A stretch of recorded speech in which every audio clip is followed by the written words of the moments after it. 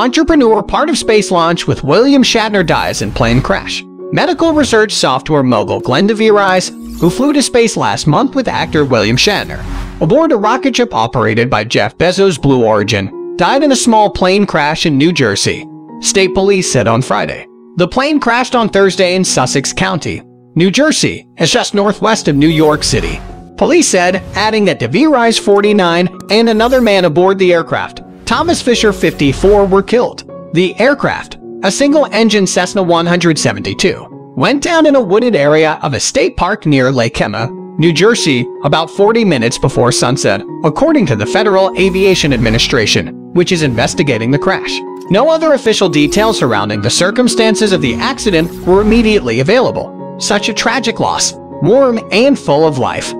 Glen made us laugh and lit up the room. He was a visionary and an innovator, a true leader. Bezos, Blue Origin's founder and executive chairman of online retail giant Amazon.com, said on Twitter, adding he was heartbroken. De Vries, an instrument-rated private pilot and founder of the clinical research company Metadata Solutions, soared to space last month in a suborbital joyride aboard the New Shepard rocket ship of astro-tourism venture Blue Origin, riding along with 3 other civilian crew members. The most notable of the 4 New Shepard passengers was Shatner, the 90-year-old actor best known for his role as Captain James T. Kirk on the original 1960s television show Star Trek.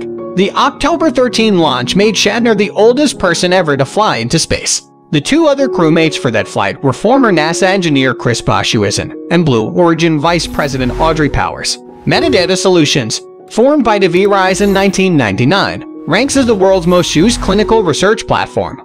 According to a career profile of de Vries that Blue Origin posted when he was chosen as one of the 4 New Shepard passengers, he was vice chair of life sciences and healthcare at the French software company Dassault Systems, which acquired Metadata in 2019. He also served as a trustee of Carnegie Mellon University in Pittsburgh.